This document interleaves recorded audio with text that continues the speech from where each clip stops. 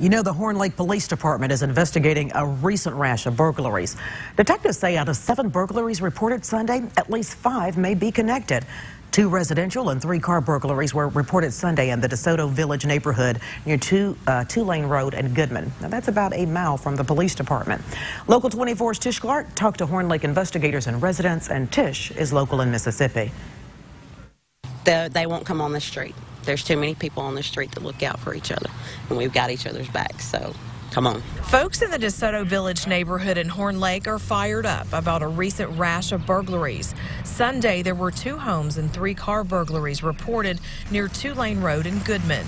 I mean, don't come down here thinking that you can come into anybody's house and do whatever you want and not suffer the consequences. I go to the door with my 20 gauge. It's protection. Residents say they're not afraid. We don't play. They have faith that Horn Lake investigators are handling it. They're on it. They don't play either. One that someone is brazen enough to go into a home where there are people there.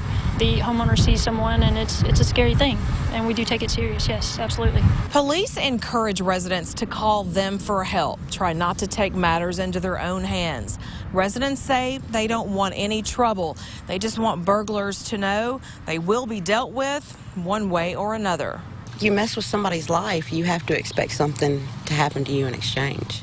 In Horn Lake, Mississippi, Tish Clark, Local 24 News.